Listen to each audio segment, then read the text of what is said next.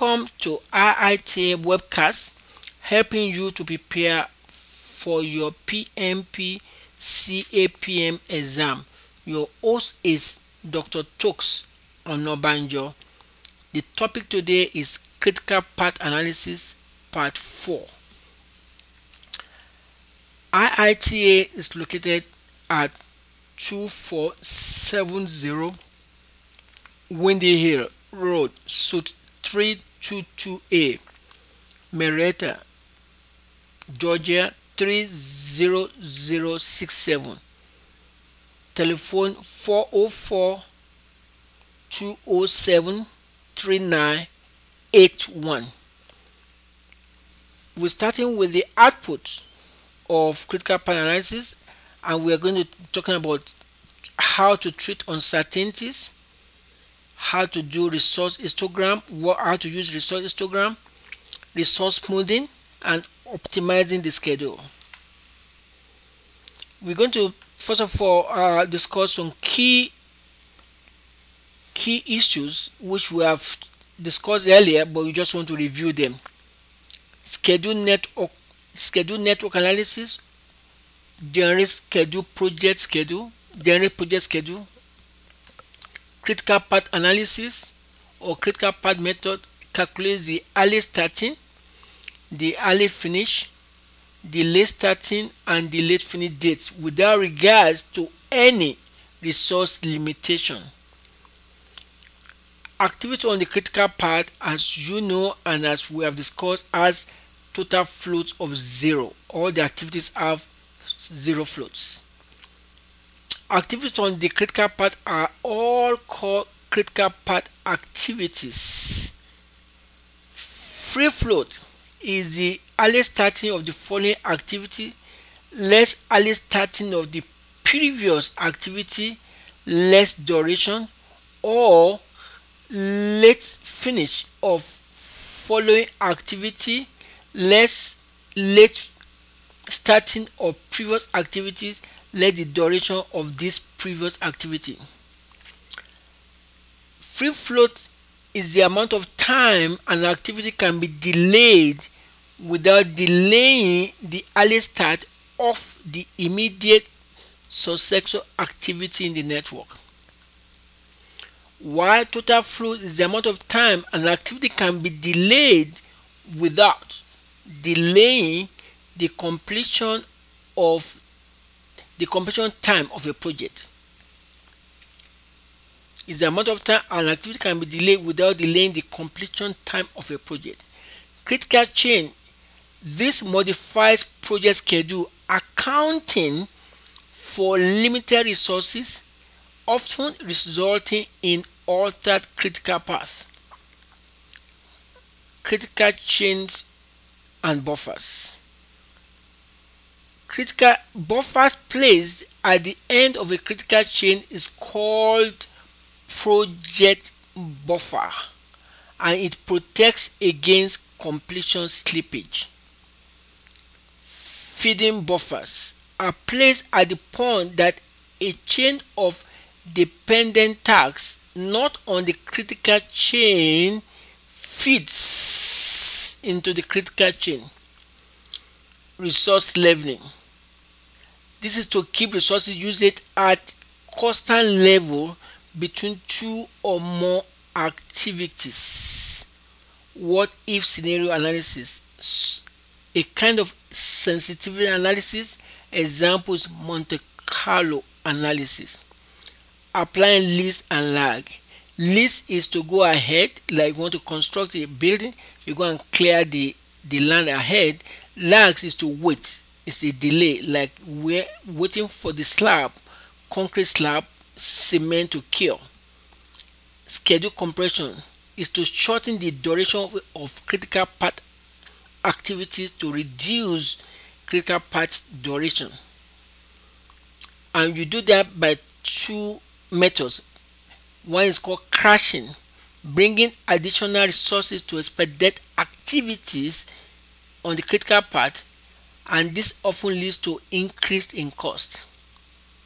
Fast tracking means phases of or activities on critical path normally performed, remember, normally performed in sequence, are performed in parallel, often results in rework and with an increased risk, such as doing plumbing and electrical work at the same time at the same place. That could lead to risk because electricity and water are not friends.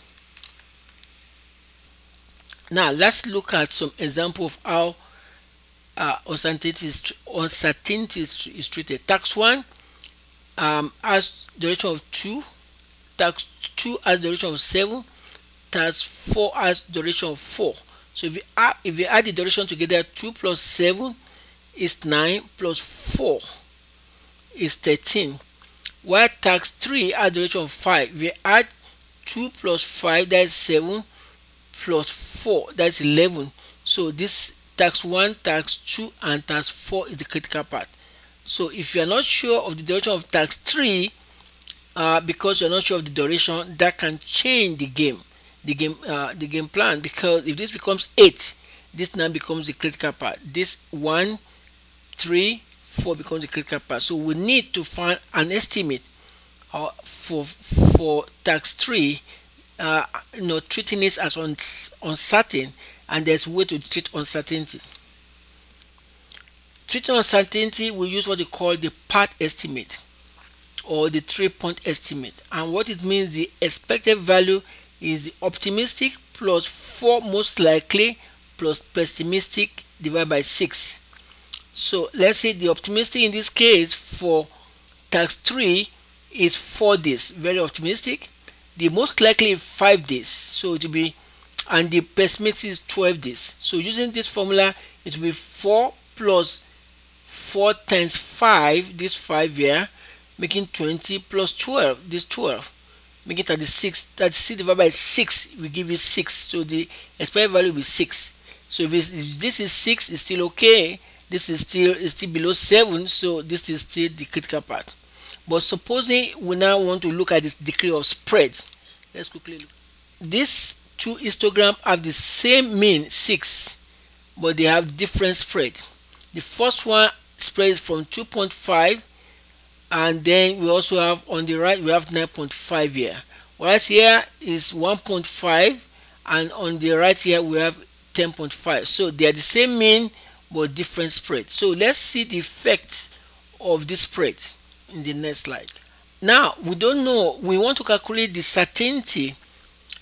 Standard deviation is used as a measure of spread. In a normal distribution, about 68% of estimates are within 1 standard deviation of the mean, and about 95% of estimates are within 2 standard deviations of the mean, while 99% of the estimates are within 3 standard deviations of the mean. How do we calculate standard deviation? This is the formula for the 3-point estimate or for the part. That is and that is optimistic plus most likely plus pessimistic divided by 6, and we have the figure for the optimistic as 4 days, most likely as 5 days, pessimistic at 12 days, or they could also be months anyway. So to calculate the standard deviation is the pessimistic minus the optimistic divided by 6. So in this case, this will be 12 minus 4 divided by 6. You now get 1.33. So the degree of certainty that this figure is certain, we are certain of it. What is the range in which the figure will lie? With 68% certainty, the figure for task 3 will lie between 4.63 to 7.33, and that means it is 6 which you calculated normally at the duration using the part minus 1.33, or 6 plus 1.33, and that's what gives us the range of 4.63 to 7.33. With 95% certainty, it will be 6 plus 2 standard deviation, or 6 minus 2 standard deviation will be 6 minus 2 times 1.33, which gives us 3.30, or 6 plus 2 standard deviation will give us 8.66. So we have 95% of certainty, that is between 3.30 8.30 and 8.60 with 99% uncertainty that the estimate for task 3 will be 6 minus 3 standard deviation and 6 plus 3 standard deviation. 6 minus 3 standard deviation is 6 minus 1.33 times 3, and that will give us 1.97, and 6 plus 3 standard deviation will give us 6 plus 3 times 1.333, and that will give us 9.999. So we have 99% sure that the duration of task 3 is within this range. Now let's do some classroom work, some classroom practice. If we go through this route, task 1, task 2, task 3, task 7, task 9, you will get the summation of all the durations here to be 15. Whereas if you go through this way, task 1 is 4 plus task, and task 4 is 9, that is 13, plus 5, that's 18, plus 3, the duration 3 here, that is 21, plus 2, so this 23. So the critical point, the critical part is this, because this is the longest. These two others are shorter, but this one is the longest. Yeah. Now let's look at another situation. In this case, if you add 2 plus 4, that is 6, plus 2, 8, plus 5, 13, plus 5, that's 18. If you go through this route to also 2, the duration 2 here plus 6, that's 8, plus 5, that's 13, plus 5, that's 18. So we have two critical points here. Task 1, 2, 3, 5, 7 is a critical point, and task 1, 4, 5, 7 is another critical point. So we have two critical points in this classroom example. The last one, if you look at this, the duration here is 7, the duration here is 2, the duration here is 2. So if you add this together, you get 16 on this route. You get 16 on this route. But if you add this route together, 7 plus 5, the duration 5 here, that is 12, plus 3, 12 plus 3 is 15, plus 2 is 17. At the same time, if you add this route also, 7 plus 4, that's 11, but there's a 4 days delay here.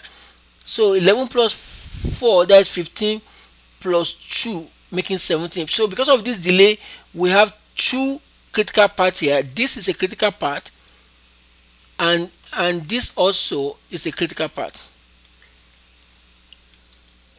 Well, thank you. You can visit us at www.inc.com. We do both on-site training, off-site training. We do weekend training, we do weekdays training, and we do month-long training for PMP and CAPM. Thank you for watching. Remember to see all the four episodes on critical part analysis, part 1 through part 4. Thank you and have a good day.